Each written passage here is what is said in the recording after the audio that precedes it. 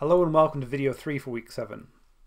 In this video we'll talk a little bit more about images that we defined in the previous video, and we'll also talk about kernels, a new definition that helps us understand the nature of a transformation and how it affects particularly the dimension of the objects involved. I'm going to start with a bunch of definitions that we're going to use to talk about these objects, kernels, and images. So if I have an m by n matrix, we remind you that rank is the number of leading ones in its reduced row echelon form. Two things that I can define is I can think of the rows of the matrix, and those rows are matrices or are vectors in Rn. We have m rows, so I have m of them, but their length is the number of columns, which is n. So they have n coefficients, so they are matrices in Rn. So I can look at their span. Think of them as vectors, look at their span, and I get some linear subspace in Rn. Likewise, the columns, I have n columns, but their length is the number of rows, which is m, so they exist in Rm as vectors in Rm. So I can also ask for the span of the columns, where I think of each column as a vector. Those are two linear subspaces I can consider. It turns out that each of them has dimension equal to the rank. And that I'm going to state without proof. It's not too difficult to prove for rows. It's a little bit trickier to prove for columns. It can be proved, but we will not do that in this video.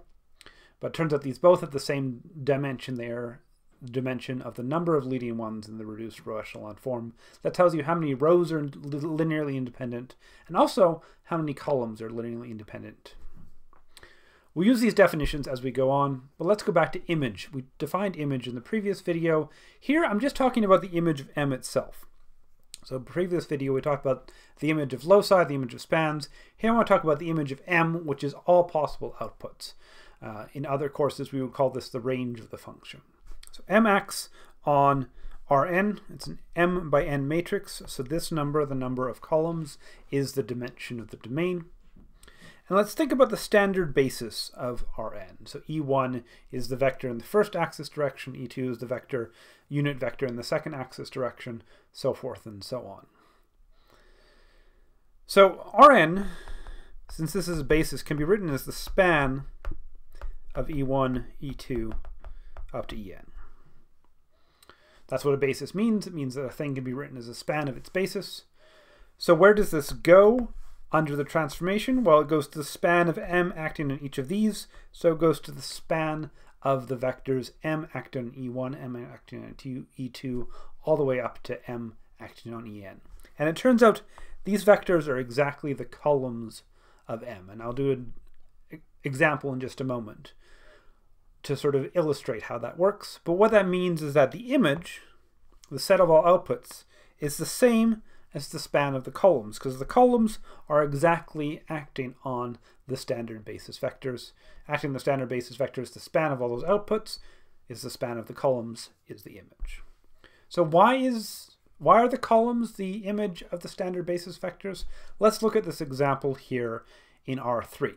So here are your standard basis vectors in the x direction, in the y direction, in the z direction. So this is E1, this is E2, this is E3. And what happens if we do the matrix action here? So we go across and down. Well, this is going to take -2 and then multiply everything by 0. I'm going to get -2. Across and down, this is going to take 7, multiply it by 1. Everything else is multiplied by 0. I'm going to get 7. -4 multiplied by 1. Everything else is multiplied by 0. I'm going to get -4. And when I do that, I see that I have recovered exactly the first column of the matrix. And it's because of this across and down matrix action that having the 1 here is I'm always going to pick up the first thing, and everything else gets multiplied by 0. And here, having the 1 here means I'm always going to pick up the second thing, everything else gets multiplied by 0. So this matrix action gives me exactly the second column. Likewise, having the 1 here means I pick up all of these, multiply everything else by 0, and I'm going to get exactly the third column. So in that way, the image of the basis vectors is the columns. The span of all of these things is all of the domain, and so they go to the span of all the places the domain go, all possible outputs, the range. So this span is going to be the image. The image is the span of the columns. I'm going to define a new term now called a pre-image. So let's think about the same m by n matrix. So the number of columns is the dimension of the domain. The number of rows is the dimension of the target space. So I can take something in the target space. So I have a transformation from Rn to Rm, and I'm going to take something over here, and I can ask what goes to that vector. And that's what we call a pre-image. So with an image, we had something in here, we say where does it go? With a pre-image, we have something in the target, we say where did it come from? It's an important distinction, make sure we understand. Image is saying where does this thing go? Pre-image is saying we have something that is in the target space, where did it come from? And it may come from nowhere. Not everything in the target space may be in the image of the matrix. The pre-image may be empty. It may be a point. It may be a whole affine or linear subspace. There's all sorts of things that can happen with these pre-images. But it's a really useful piece of notation to say what goes to this place. Often we care more about where we end up than when we started. We'd say what ends up in this place in the start of this transformation. Let's talk about the origin. So if I have, again, an m by n matrix, so the origin in the starting domain Rm goes to the origin in Rn. Linear transformations have to preserve the origin. That's one of their properties. But I can ask what else? What else ends up at 0 in the target? And that's called the kernel. The kernel is everything that gets sent to the 0 vector. So it always includes the 0 vector, but it might include more things. Transformation might take other things that it collapses down to 0. We're talking about the 0 in the target space, so that means we're talking about pre-images. The kernel is the pre-image of the 0 vector. We often write it with KER. So the kernel of M is the same as the pre-image of the 0 vector, the same as saying what gets sent to 0 by this transformation. That's the kernel. That's the idea of a pre-image. How do we actually calculate these? Well, this is lovely because this takes us back to the notion of systems of equations. So if I have a matrix and I have something in the target space, then I can write this extended matrix where I put the matrix, put a dividing line, and put the target vector u here. And that looks like the matrix of a system. And it turns out that that system is equivalent to asking the pre-image question. So by asking the system that has the matrix M and constants u is the same thing as saying what does the transformation M send to the vector u? And we already have the tools for solving systems. We know how to solve systems, we know how to find free parameters, we know how to describe those solutions by free parameters, write them as offset spans. So finding pre-images is exactly the same as solving systems.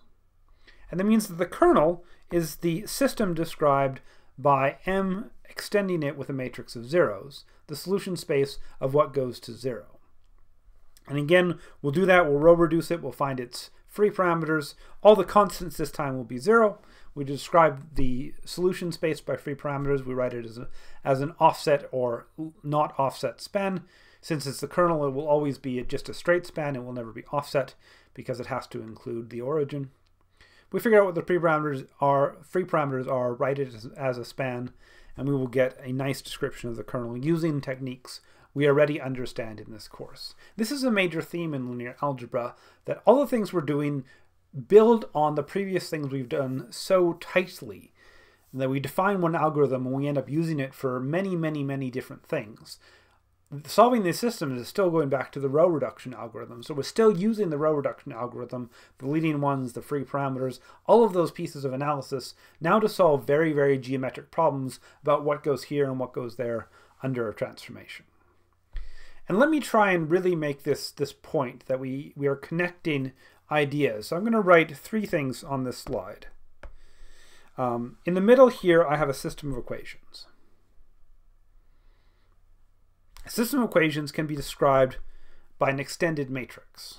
So we already have a connection between systems of equations and matrices. And we row reduce the matrix to solve the system of equations. That was a really nice connection before. We could use matrix algebra, we could use the row reduction algorithm, all of the procedure of solving a system, keeping track of all the information, that was kept track of by this matrix. It was sort of a bookkeeping device. But now I can give a geometric argument and understanding for all of these things. That asking about this system is the same as asking about what does this matrix send to this vector. It's the same as solving the pre-image question. So now we have a geometric interpretation of systems of equations. So I take the coefficients of my system, I think of them as a transformation. X and Y are still unknown, so there's my unknown here.